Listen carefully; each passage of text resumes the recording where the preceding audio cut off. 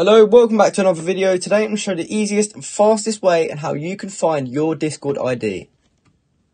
So a Discord ID isn't really needed for the average person. It's mainly for like developers. So if you're designing a Discord bot or integration, you might use Discord IDs to specify which users are allowed to use the bot or which servers it's allowed on, for example.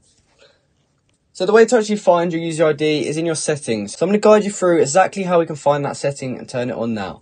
You just want to be logged into your account. It doesn't matter whether you're on PC or mobile, it'll work either way. So head into your settings, which you can find down here if you're on PC. And then you just want to look for app settings, which you can find here. And then at the very bottom, there's a tab called Advanced. You want to go ahead and click on that. Now, it doesn't specifically say anything about Discord IDs, but the way to actually turn it on is toggling on developer mode at the top there. Now that it's turned on, we're now able to find our and other people's Discord IDs. So I'm going to show you exactly how we do that now.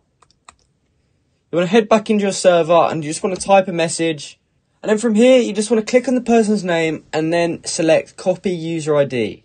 It's then copied their Discord ID into the clipboard. You can then paste it wherever you need it. And this also works with other people. So if you need a friend's ID, you can simply turn on developer mode. And then you can go to their profile and copy their ID.